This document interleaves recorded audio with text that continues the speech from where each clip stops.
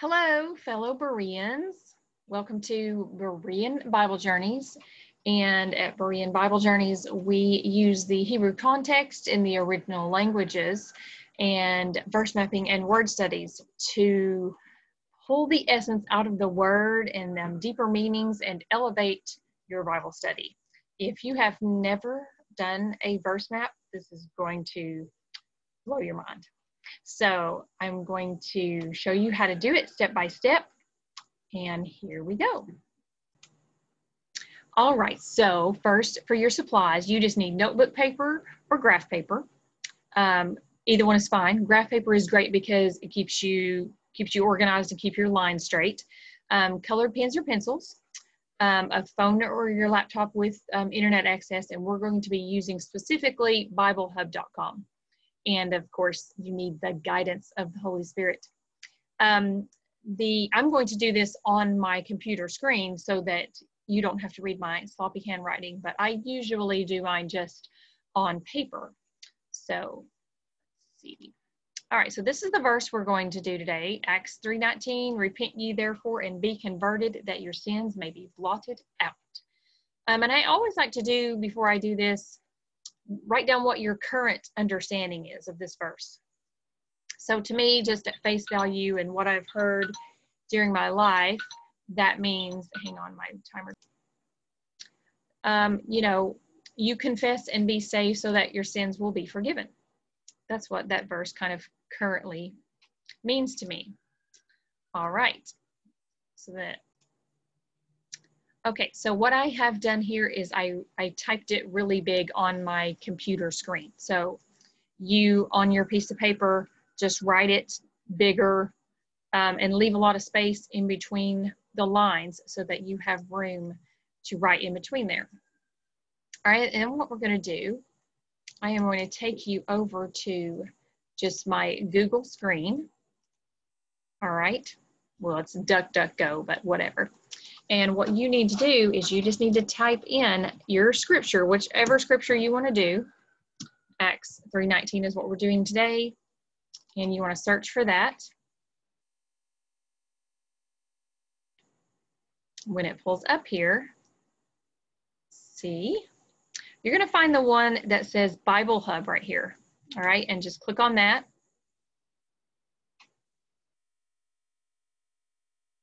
And this is going to bring up the verse in all of the different, or not all of them, but a ton of the different Bible translations. NIV, NLT, ESV, there's Berean, King James, Good News Translation, Aramaic, God's Word, just tons of different ones.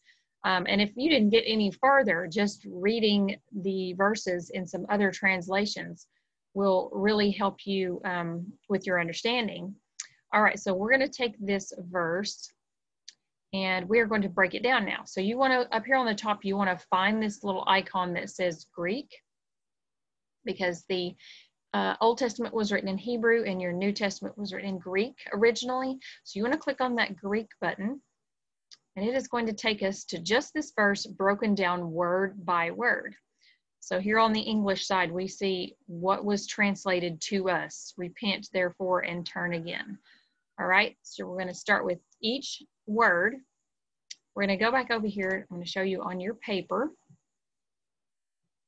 Where is my paper? No, wrong one. Let me share my paper with you again. All right, so take your colored pen and make a box or a circle around the first word, repent. Okay, colored pens, this is where I cut colored pens helpful on this. All right, so we're just going to look at just that word, repent.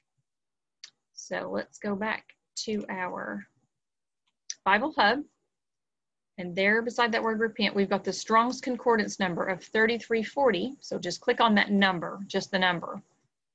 And it's going to pull up metanoel. Yeah, say, maybe. And it says to change one's mind or purpose. Repent, change my mind, change the inner man, with reference to acceptance of the will of God. Here we have it broken down into meta, changed after being with, and noeo, think, properly to think differently after a change of mind. Literally, think differently afterwards. All right.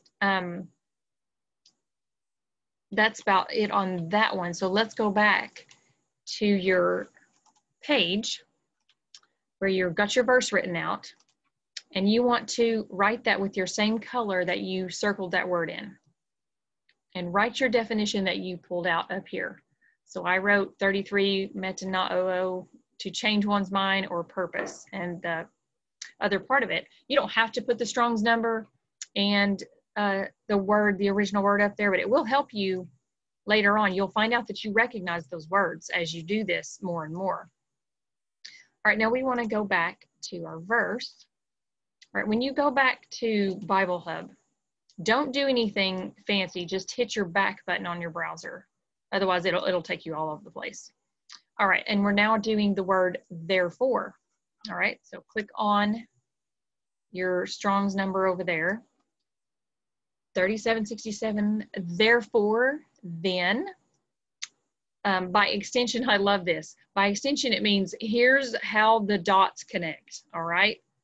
So let's put that, because I like that phrase. Put that back on our Bible Hub page. I mean, our verse mapping page. So I put a green box around that so I could use a different color. And then there's my definition. Therefore, then, and so, by extension, here's how the dots connect. If you see the word ye in the middle, I put it in italics because it's not actually in the Greek. So that word is added by translators for ease of reading and whatever. All right, now the next word is going to be and. So let's go back and find our Bible Hub. Remember, just hit your back button on your screen. And we have the word and. It's your Strong's number. And does and mean and? It does, but it also means also. And it means even and namely, indeed. All right. Also, namely, I think it said down here, it says, one of them says equivalent to. There's so much in here. You could literally do this all day long. Just find all kinds of rabbit trails and run on them. I have done that. Down here on the bottom, it says Strong's Exhaustive Concordance, and it has a pretty good definition, and also both, but, even, for, if, or so. So pick out what you're going to add to your verse map there. So I put and, even, also, namely, equivalent to. All right, so now we have got the words be converted. Let's go back to our Bible Hub and find out what it says about that. All right, so it has used it here, turn again, all right, is what it was in that translation. So we've got the definition of to turn, to return. I turn back, I come to myself, turned around. You can see here it was translated in some other ways there. To cause to return, to bring back. Let's see what I used on that one. Go all the way down here to your Strong's Exhaustive Concordance. I can talk. To revert literally, figuratively, or morally. I like that. Let's use that. Let's go back over here. Be converted is what we're working on. Return, turn back, turn oneself. To revert, literally, figuratively, or morally. All right. The next word we're working on is that. You can pause this if you need to at all, if you need to catch up. All right, we're working on the word that. Now it's translated as for on here, but that's okay. Let's look and see what the original language says. All right, we're on the word which is translated as that, but we have the definition is advantageous for, toward, denotes motion toward a place. All right, indicates extension toward a goal. All right, you just read over this and just see what gives you a better understanding of that word and helps you with your word picture of what that verse means. So let's go back. All right, so I put toward, advantageous for, literally moving toward a goal or destination. That's a quite a bit bigger meaning than just that. All right, we're moving towards a goal here. All right, the next word is your. I won't take you back to that one because it was just you and yours. All right, and the next word is sins. I put it in red. Isn't that fun? All right, let's go back to our Bible Hub. Hit your back browser button and go back to, now you'll find sins down at the bottom here because their grammatical structure is different than ours. So sometimes the sentences are coming in a different order. So we have the word sins, and it says, hamartia, properly missing the mark, a guilt, a sin, a fault, a failure. Loss because of not hitting the target, missing the mark. All right.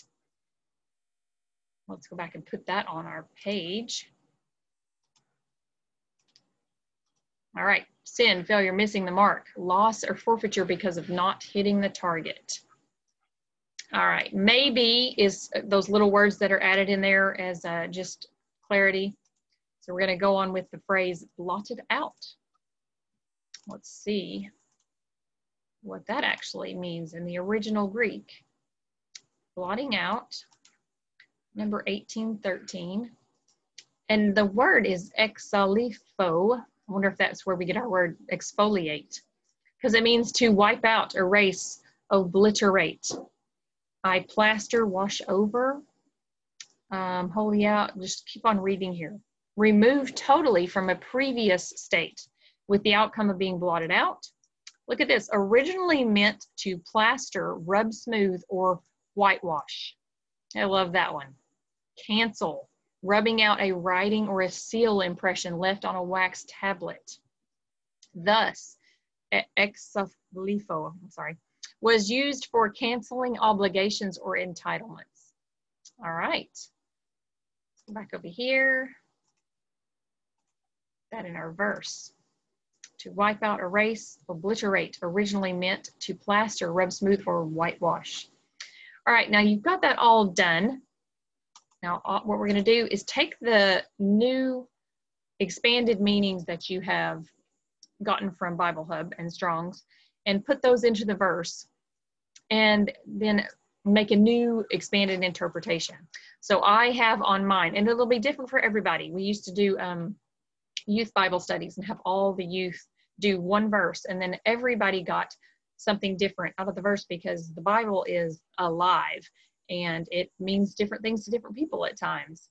And so this one I got repent, change one's mind or purpose, think differently after, therefore, then. And so by extension, here's how the dots connect. And also even also namely equivalent to repent, be converted, return, turn back, turn oneself, to revert, literally, figuratively, or morally. So that advantageously, you're moving toward a goal. Your sins, your failure, your missing the mark, your loss and forfeiture because of not hitting the target is blotted out, wiped out, erased, obliterated, plastered over, rubbed smooth, and whitewashed. Though your sins be as scarlet, they shall be whitewashed. I love it. All right, that is that. If you go back to Bible Hub, the rest of that verse is not there in the Greek. I don't know why. I don't know where that came from. I'll have to go dig into that a little bit. I wanted to show you, this is my book I wrote, A Sabbath Day's Journey, and this is literally a Bible study that you can do in your home. A child can even follow along with this, or it's got enough meat in it for a studied adult to enjoy this. It's available on Amazon as ebook or paperback. And then a few years ago, I also wrote This Is That, and it's another inductive Bible study into the baptism of the Holy Spirit, also available on Amazon. Please find me on Facebook, Instagram, YouTube, Pinterest, MeWe, Parler as Berean Bible Journeys. And thank you so much for joining me, and we will see you soon.